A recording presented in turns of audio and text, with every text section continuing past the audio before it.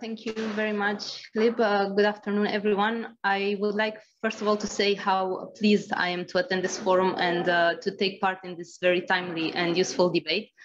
I will start by saying that, you know, yesterday, while I was promoting my presence to this event and I was encouraging people to register on social media, I received several comments, one publicly, other in private messages, that were basically asking me, why are people discussing about recovery when the war is not even over? It's like putting the cart before the horse. And actually, when I read that, I couldn't disagree more, because as President von der Leyen said at the opening ceremony of the Ukraine Recovery Conference at the beginning of this month, if you remember, she said, and I will quote this, while we work in these days to help Ukraine to win this war, we must also make sure that Ukraine wins the peace that will come afterwards. So basically, the recovery comes and goes hand in hand with the fact that a country as Ukraine will need a constant presence of defense and security that has to be enhanced in the region, but also needs to, for this to go hand in hand with very needed and much needed investments and reforms in other specific areas.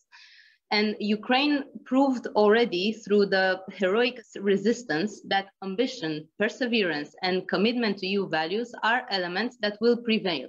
And this Ukrainian spirit can actually be felt throughout the recovery plan that was presented at the same conference that I was referring to previously.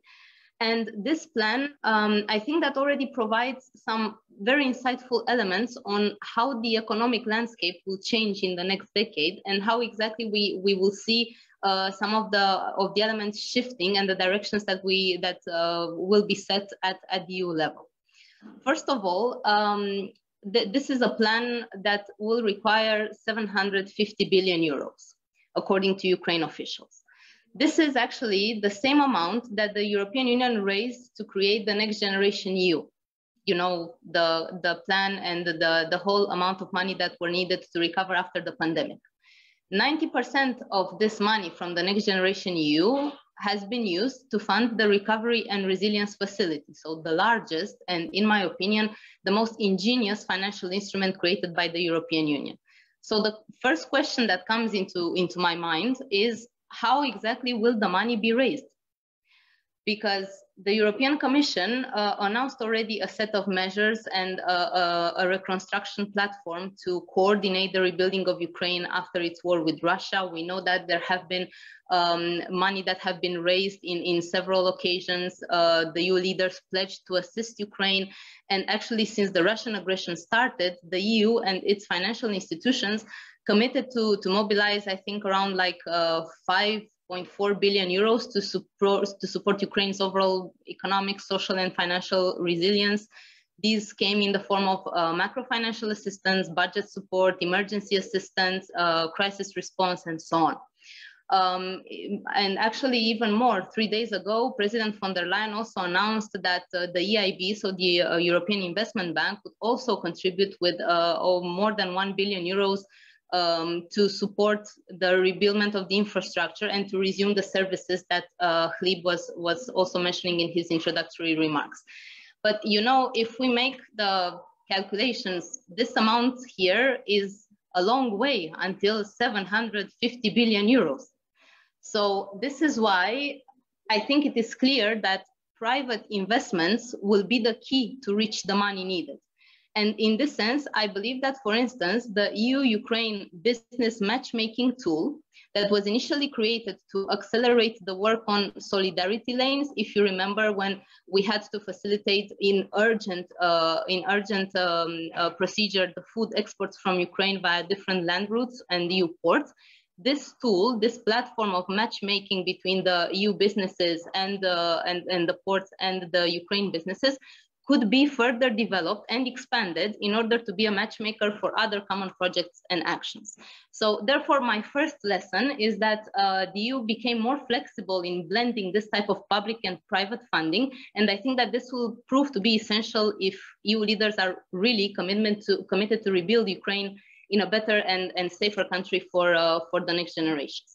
Now, second, the Ukrainian recovery plan is mirroring some unique principles of the Recovery and Resilience Facility, on which I had the privilege on working and on knowing it actually by heart. So we see, for instance, a clear understanding of the need to blend reforms and investments. And this is what the RRF, the Recovery and Resilience Facility, made crystal clear. No recovery is possible without investments. No resilience is possible without reforms. And I think that Ukraine officials understood and applied this principle. And I'm extremely glad to see in this recovery plan the initiatives of national programs that include both types of elements. Then we see also the structure of this plan that is bringing together the pillars that are also at the core of the Recovery and Resilience Facility. So the green transition, the digital transformation, economy and competitiveness, social cohesion, health, institutional resilience, policies for the next generation, for instance, education. All of them are reflected in the Ukrainian recovery plan.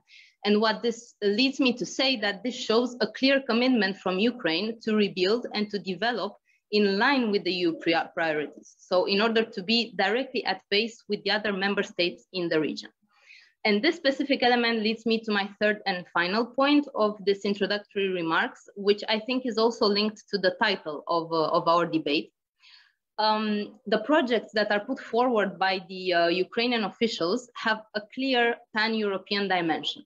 So the more member states will engage individually to help Ukraine recover, the stronger the region and the EU will become. It is not only needed for the European Union as a whole to be involved into this recovery process, but also for the member states to play a great part in the bilateral dynamic that we have to develop with Ukraine in the upcoming years. And in this sense, I hope, for instance, that the Romanian government will do more than just state its commitment, in different documents, and to actually develop concrete cooperation actions. And I thought I made a quick brainstorm, and I could provide, for instance, some examples of how I see as a general feedback these type of cooperation.